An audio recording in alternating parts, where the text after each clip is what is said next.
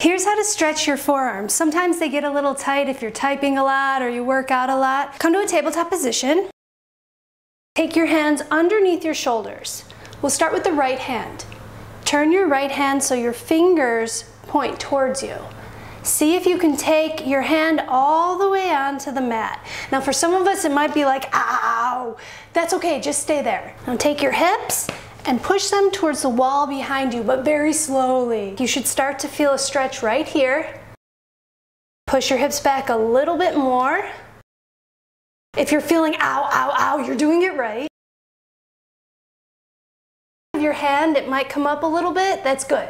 See if you can push your hips back a little bit more. Bend your elbow. Now the palm is pointing up towards the sky a little bit. See if you can bend your elbow a little more so just your fingertips are on the mat. And release your hand. Let's do the same thing on the other side. Turn your left hand so your fingers face towards you. See if you can bring your hand down to the mat.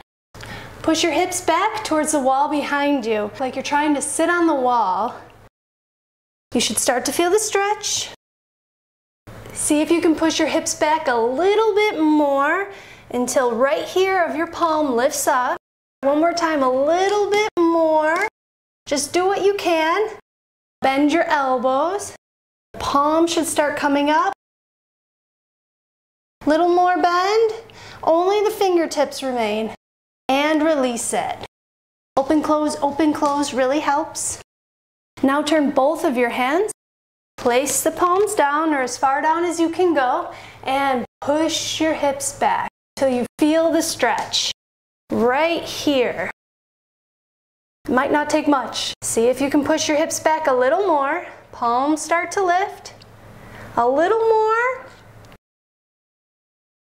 Thumbs lift up. Bend your elbows.